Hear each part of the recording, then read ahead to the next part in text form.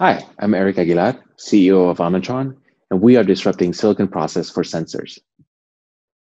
Sensors are everywhere. They're in the phone in your pocket, they're in the cars that we drive, and prevalent in self-driving vehicles. And throughout my career, I've built some of these sensors at Navy research labs. From there, I joined a startup company where I met my co-founder Trent, where we commercialized one of these sensors that was later acquired by Google. I then worked at Google X, Tesla, and Argo AI, productizing these sensors for large-scale systems. Trent has a PhD in physics from Cornell and has spent decades developing silicon photonics products. He's done everything from research to dealing with manufacturing issues in the silicon space.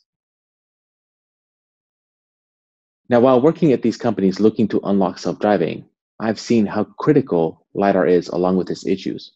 Primarily, these sensors last less than 6 months and they fail due to the car shaking or the sensor baking in the sun. And when they fail, the car can no longer drive autonomously. On top of that, they're expensive. Companies are spending hundreds of millions of dollars on small robotaxi fleets just on sensors.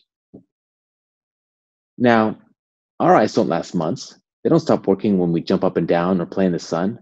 We've taken principles from nature to inspire fundamental innovation down to the silicon level to develop safety critical sensors for the market. So what does this mean? Is that we've had to look at the process limitations that have been flat for more than 10 years, and we provided a new degree of freedom to design with. This is a big deal. What was previously thought of as impossible, Omnitron has been able to unlock and provide new capabilities that can address the LiDAR market and many other sensor markets as well. With RIP, we are able to address a $37 billion market composed of cars and robotics applications. And while at 500 startups, we've been able to secure strategic partnerships in the robotic space and LiDAR companies.